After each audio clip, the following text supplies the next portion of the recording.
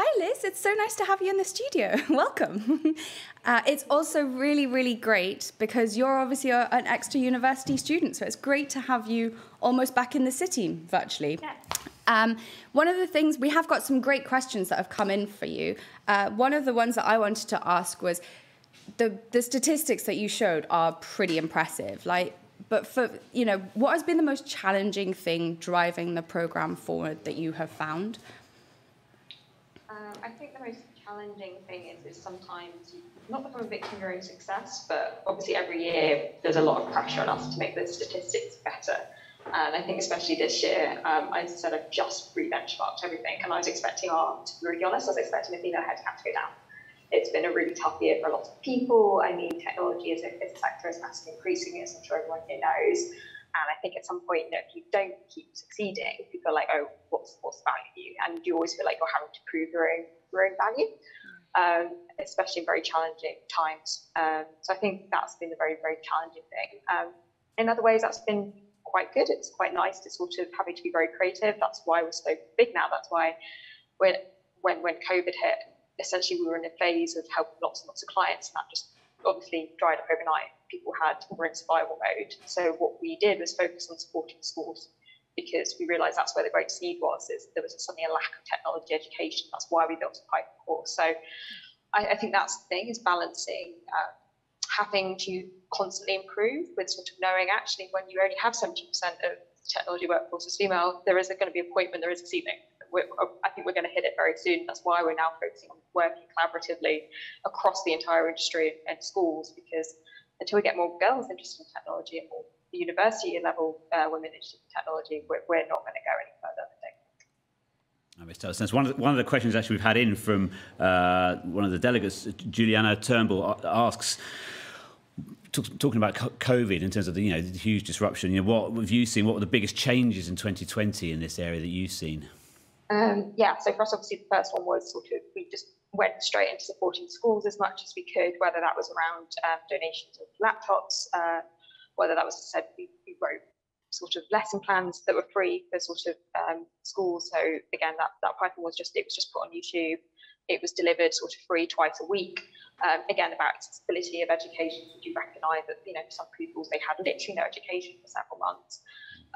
For us, it was around obviously community as well. So we did a lot of pivoting away from sort of what was very formal to just trying to make sure people felt supported. So we had a quarterly newsletter. We then upped that to monthly, and it went from being this is the successes this person has done to, well, what do people do a day in the life of? And it became a lot more sort of community focused. We did coffee roulettes, so we started pairing people up randomly across the firm, and this allowed people to just meet people and just have a time to just connect, and those have been hugely successful, and those will go forward. I mean, KPMG's attitude now is it's not where you work, it's how you work. So I think these things are very important. And yeah, there's been a lot of priority around sort of people's well-being, and I think as I said, this is the side of the desk for everyone except me. So I was very much like, if you need to take a step back, please do. You are the most important thing. But yeah, we pivoted absolutely everything virtually in about the space of a month, and it's been very successful. The only thing that stopped for us for temporarily was around recruitment, but I think that's very common in a lot of companies for a period of time. We've had another question come in from Rebecca. She said, this is so cool. I'd love to know how some of Liz's knowledge can be applied to those of us who are self-employed. Yeah, I think self-employment, that's quite an interesting one. Obviously, this is around sort of trying to change structural things within very big companies. Like, I mean, KPMG's existed for like 150 years in the UK. But I think self-employment is quite important, especially for women. It's all around sort of knowing your worth, sort of working in an industry which is very male-dominated. I think any advice that we have, it's around having that mentoring. Doesn't have to be internal, but there's lots of mentoring programs that you can join just as yourself. You don't have to be part of a company. So I definitely would recommend sort of finding one of those. And it's actually very good to sort of meet other people that are in the same situation as you. Just sometimes it's great to hear someone else has been going through the same things you're going through, even if they're negative, because I think especially if you're self-employed, you can sometimes not wonder if it's just you and actually you're the problem, which is definitely not if you're experiencing sexism or anything like that. So that's definitely the recommendation I would have. And even if it's, the things that we have, which is, I'm sure if you're self-employed, you work from home quite a lot. So the things that we've introduced around sort of forming communities out, in the home place, I'm sure are very valuable. And actually, I'm hoping that you are self-employed and have work from home, you're finding it easier now to find communities because you are now the normal, and people who are in offices is now sort of becoming a bit more unusual, especially for the time. And in terms of sort of supporting pupils in the next generation, there's loads of organisations out there. I live in Cambridge currently, and there's sort of like, we have Cambridge Science, for example, if you go in. So definitely recommend trying to find these sort of organisations who aren't tied to companies to go and support and do that, because it's really valuable that you are the role models for the next generation. We always say the cliche is you can't be what you can't see. And I think that is really, really important for groups who don't have that sort of, 30%, they can't look into a career like science and STEM and see sort of themselves very easily to go out there and be that person. On that point you make about the importance of mentoring, another question from Lisa Fee Crump saying, this sounds amazing, real organisational change being driven, clap, clap, clap emojis, replicate that. But I'd love to know more about what your mentor-mentee training looks like. So any sort of key standout kind of points on that? Yeah, it's kind of been a bit of an evolution. So to start with, it was literally just sort of self-governed sort of training that you take themselves through. We've now got sort of online training that we do, which is called Degree Pathways. That's just our online training course. We have ones for mentees, and for example, some topics is how to do active listening, for example, is one of them. How to have successful conversations. What is the GROW method? We are changing this because our survey results literally came out this week, and people still don't know where our online training is, but I feel like this is the standard sort of, you've got to lead a horse to water sometimes. So what we're doing is changing all of our online training to classroom training. So we're going to give people the option. So if people like to do things in their own time, that's great. But we're going to do face-to-face training again, virtually. So we're going to have new training this year, recognising that COVID's changed people's communication styles. We're going to do new ones, as I mentioned, around how to have successfully communicate in a virtual world, how to be a mentor, how to have successful mentoring conversations, so how to help set stretch goals and things like that. So we're going to do these quarterly. Allow people to sign up. So these are very, engaged training sessions, because the reason we think a lot of mentoring programs fail, and I'm sure lots of people here have had a mentor and it's just not clicked, it's just not fizzled out, is because it's just not active enough. There's not enough push. And that's what we really plan on doing to make sure people still get benefit from this program. And there are people that have been on it since 2015, and they've changed their mentor maybe a couple of times, they've been promoted a couple of times, but they still hopefully get the benefit. And each year we see what people want and then build something based on that. Following on the mentoring, it seems to be a very popular topic. Andy has said, the mentoring program sounds brilliant. What have you found to be the key advantages of it? And do you have any plans to extend it outside of KPMG? Yeah, so I think the key advantages of it is, so ours is, again, it's quite a focused mentoring program. It's not just a general one, like day one, it's always billed as this is around career advance, that this is for someone who wants to get ahead in their career. But again, as I said, if you want to go onto this because you want to comment abroad, that's fine, but we expect you to go in with a clear set of goals. And yes, we do have plans. So we have delivered it to a couple of clients, we're in conversations with others, and we have experience of delivering it externally to other companies as part of KPMG's sort of client-based offerings. And again, we've delivered it to KPMG entities abroad. So essentially, we don't copy and paste it, we do adapt it based on people's needs.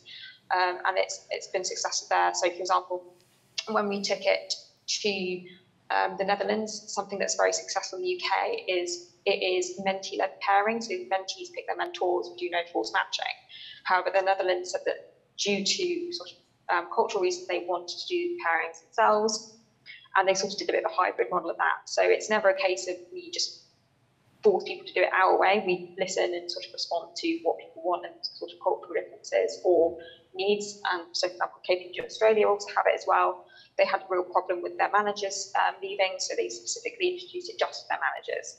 So it's a way of sort of retaining managers at KPMG Australia, and they're successfully implemented that into all of their offices in Australia. Cool. So a question for me, Liz.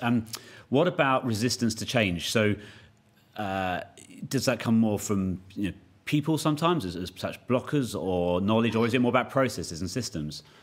I think we've never really had that much resistance to change at KPMG. I think KPMG technology is quite a new bit of KPMG, so I think in some ways that's quite beneficial. So there is very much a culture of sort of new ideas are always accepted. You know, it's if you want to set up a group like IT's Future, you're never told, no, you can't do that. Like there's especially since March 2020 and the George Floyd incident in America, we've had a sort of boom in IDSE groups at KPMG technology. And all of them have been told, absolutely, this is the support you need to get going. I think if there is any resistance, sometimes it's because our systems are quite old, in the sense of which they were set up in a different sort of world. And again, we are updating all of them, but again, updates take time, as I'm sure everyone here knows who works in STEM. So, but we've never found any resistance to things. Sometimes, and this is why data is quite important, there'll be some departments who just don't see the issue. And it's not from a sign of maliciousness. So when we're trying to roll out to a new area of KPMG, the mentoring scheme, they go, well, why do we need this? It's just for women. It's not fair that the men can't have it. And then we go in and go, I kind of see where you're coming from. You've got for your graduates and your assistant managers, you've got an even split. They're like, but you only have 10% female managers. And then they'll look at that and go, oh, okay, yeah, we've got a problem. And then it's fine. It's why data is really great to tell a story. Yeah, no, absolutely. We've never had any resistance. And I know some places have had a bit more, and we do everything we can to make sure we can support them in their way. I've got a question for you, just asking what has been the most rewarding part of driving the programme forward and implementing this change, I guess? Most rewarding part of this, that is a really, really great question. I think for me, I really love all the stuff we do around schools. I think that's really, really rewarding. We have a really in-depth juniors program. So we have everything from bringing girls in at year 10 to come in for a week to connect our Canary Wharf office, to working with primary schools, to our coding course. And I think what's been really rewarding is seeing that blossom. They were recently won a national award for that, which was like my life mission for that team for about a year, because they just weren't getting the recognition as compared to, say, our mentoring team, because sometimes it was hard companies sometimes don't necessarily see the benefit of working in schools, because it's a very, very long term. It takes a long time to get the rewards of working in schools. So it's great to see the recognition of why it's now so important to work with the next generation, who actually, you're only ever going to see the benefits in 10 years' time. And it's been great to see girls now applying to KPMG who did our juniors program, say, 5 years ago. And I think that's really, really important to see, or people sending us emails saying, oh, I'm now in my second year of university, I'm doing a year in industry and I'm applying to KPMG. And actually for us, we don't actually care if people apply to KPMG. I mean, I shouldn't say that, but for us, it's about ensuring women work in the technology industry, wherever that is, whether that's us or someone else. It's about ensuring that we don't have opportunities shut to girls when actually doors should be open to them. Nice. And on that point about candidates and going for roles, you know, that's such a huge, complex area in terms of, you know, advice and skills and confidence and, you know, when you're taking those initial steps, is there sort of a piece of key advice, be that the skills or the you know, openness to asking for support? What would you say on that? Yeah, we do. We have a couple of insight programs where, like, student recruitment give that specific advice on how to navigate our system, essentially. I think the key bit of advice on that is, and what I say, what Anna, who obviously founded IT's Future, who's my director, always says is, if you can show you're passionate about technology, that's the most important thing. Because we do recognise that, you know, the British education system doesn't set people up to naturally have an education in tech. Whether that's in GCSEs or A-levels, it's very unusual to do those subjects. So if you can just show you're passionate about it in whatever way, whether that's doing free coding courses online, whether that's reading technology books, that's all we really care about. Because it's not typical, and you know, even computer science degrees are still quite a low number of uptake for both men and women. So it's all about passion for us, and I think that's a really important thing. At the end of the day, if you're working in tech, you need to be passionate and also willing to continuously learn, because technology changes constantly. So, you know, if you did your degree 5 years ago, it's, you know, you've got to keep learning. So those are the things that's most important to us. Fantastic. I haven't got any more questions. I think we're heading towards the networking time, and thank you. I think there were a couple of technical issues there with the Wi-Fi, but we're back on. So, no, Liz, it's fantastic. I suppose a final thought for me then, in terms of what's coming next, then, in terms of, you know, the thing that you're most excited about, perhaps in terms of taking this forward, the programme. I think for us, the next 12 months is we're definitely going on, like many places, a very, very big recruitment push. So we've got a couple of in-person events. We're going to be doing in-person events again from November, which would be great. But also importantly, we're going to be ensuring that people who want to join us virtually will be able to do that as well, because we do recognise that virtual way of working is here to stay, and we know that's very, very important for those that have children or other caring responsibilities. We're also going to be doing a lot more work with schools going forward, hoping to do quite a big competition this year, and just designed to get kids excited about technology. And I think for us as well, there is going to be a real push around sort of ensuring that it's not just we're looking at the intersectionality of this as well. I mean, we already have streams focusing on sort of BAME women and disabled women, but we're going to do a lot more in that space and working across KPMG technology with the other IDSE groups I've briefly mentioned to ensure that we can support each other and ensure that KPMG technology, as our gender stats rise, everything else is rising at the same rate. So really excited about what we're doing this year.